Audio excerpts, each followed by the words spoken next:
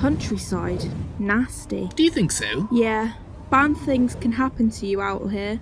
I remember Sherlock Holmes expressing similar sentiments. Yeah? Did you meet him? Oh, right. He wasn't real. Just because somebody isn't real, it doesn't mean you can't meet them. Cheldon Bonniface, Norfolk, England, Earth. Middle 19th century by the look of the buildings. I better be careful. Careful? Why? I might be here. I visited this place on several occasions. Would that be so bad? Oh, potentially catastrophic. No such thing as coincidence, no. So I think we're playing a different game this evening.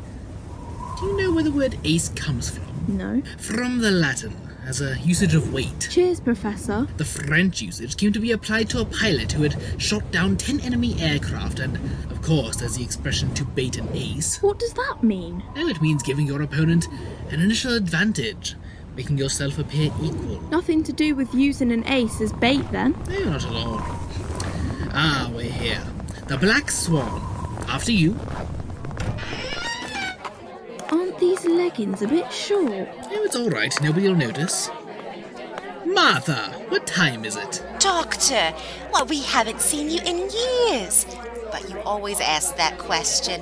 Well, it's just past 10 o'clock on Christmas Eve. Really? Is there room at the inn? We've got 2 rooms. Will you be needing both? Yes. And I must have a word with George. Well, when he's got a free moment. George, look who's here. Doctor from the family of doctors. How's the young lad? Oh, he's fine, still playing his cricket. I need your rooms. You have them. You're the sort of guest I like in an open house. To tell you the truth, I've been wanting to work with somebody who has a bit of book learning. Fancy a game of chess. Oh, of course. Ace, you've got the room at the top of the stairs. I'm off to do a bit of research. Meet you in half an hour. Okay. And no more mead.